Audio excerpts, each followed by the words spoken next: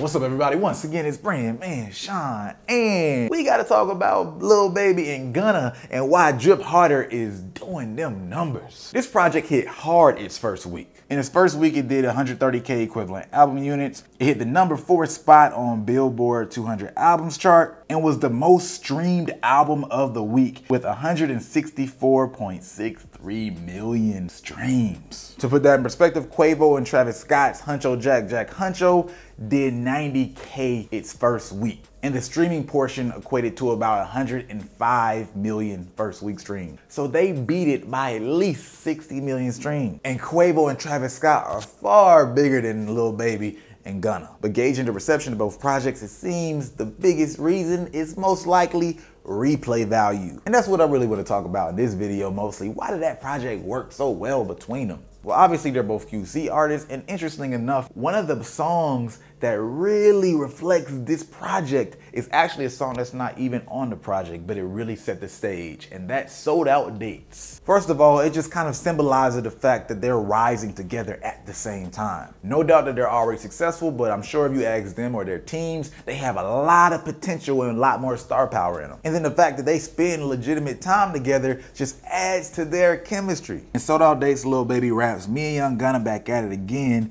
We just in New York, double dating with twin." He kind of reflects on moments like this throughout the project, which we'll get into, but that leads to another thing that helps with their chemistry. They both have the school of Future and Young Thug about them. The influences are definitely clear as they're still finding themselves as artists, but because they both have that similar sound, production-wise, it just meshes to the point if you really didn't know who they were or you aren't a real listener, you wouldn't know which one is which. But one of the obvious tells, which also helps them in their chemistry, is the fact that they have two different pockets. Lyrically, Lil Baby be on some I go hard street shit, I'm a hustler, and he tells stories. Gunna, on the other hand, is more melodically strong, and he about that fashion.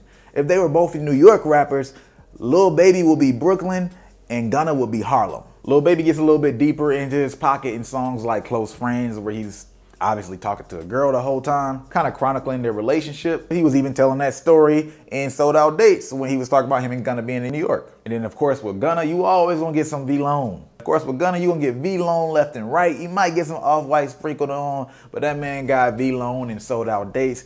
He has V-Lone and Off-White V-Lone. He mentions V-Lone in Belly, and even in Belly, Lil Baby raps, "I got Gunna with me, rocking V-Lone Supreme." The production is already gonna be strong. You knew that because QC don't play. But these dudes really are a genuine great mesh, sonically. They have similar sounds, they have legitimate chemistry because apparently they're really cool. And they talk about different subjects, they got different pockets. As a listener, that's the kind of stuff that I love to see when we talk about collaborations. You're probably gonna get a lot more replays from me. Lil Baby's heavy with his lyrics and his verses, and you already have somebody who's more melodically heavy like Gunna versus somebody like Travis Scott and Quavo. Both of them are chorus kings. They're melody mavens. They have the same skill set. Comparing that to a group like the Migos, which is a constant collaboration, but all of them have different strengths. But that's just my opinion. What do you think about Drip Harder? Do you like that project in the first place? And why do you think it worked so well? Other than that, if you like this video, go ahead and hit that like button. If you like it, you might as well share it. And if you're not subscribed, you know what to do.